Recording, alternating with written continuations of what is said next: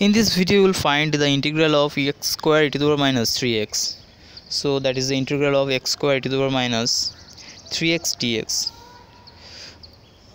For this we use the formula of integral u v dx, where u and v both are the function of x, and this is given by u integral of v dx minus total integral of derivative of u into integral of v dx into dx for the total integral. Okay, so use this formula in that case and take that this term is u and this term is v. So now the integral of this term would be, that is u first term x square into integral of this term, that is integral of e to the power minus 3x equal to e to the power minus 3x by minus 3, that is a constant, minus total integral of derivative of u, that is derivative of x square is 2x, into integral of this term is e to the power minus 3x by constant minus 3 into dx plus a constant c1.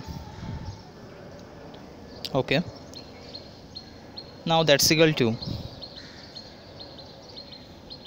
minus 1/3 x e to the power x square to the power minus 3x. Okay, minus this constant comes out, that is minus 2/3, and remaining integral x e to the power minus 3x. Okay, into dx plus constant c1.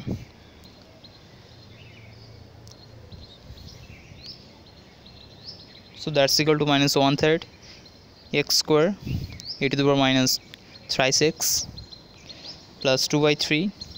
Now the integral of this term, again using the rule of integral u v dx, it will be first u into integral of this term e to the power minus 3x by minus 3 minus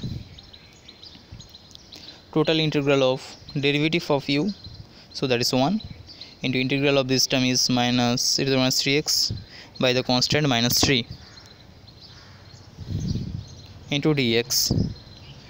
Okay, plus c1 and a new constant c2. Okay, now that's equal to minus 1/3 x square to the power minus 3x plus 2/3, that is minus 1/3 into x e to the power minus 3x.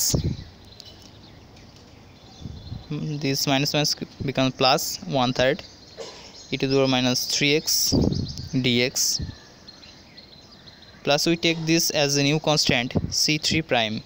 Okay, so that's equal to minus 1/3 x square to the power minus 3x plus 2/3 into minus 1/3 x e to the power minus 3x plus 1/3. Now integral of e to the power minus 3x is equal to e to the power minus 3x by minus 3. Okay, plus the constant c3 prime and a new constant c4. Okay, so that's equal to minus 1/3 x square to the power minus 3x minus 2/9 x e to the power minus 3x, and after multiplication of this term it will be, that is 2/3 by 1/3 into minus 3, it will be minus 2/27 into e to the power minus 3x, and we take this constant as a new constant c5 prime. Okay, thus we get the integral of x square to the power minus 3x, that's equal to minus 1/3 x square to the power minus 3x minus 2/9 x to the power minus 3x minus 2/27 to the power minus 3x plus constant. So thus we get the integral of x square e to the power minus 3x.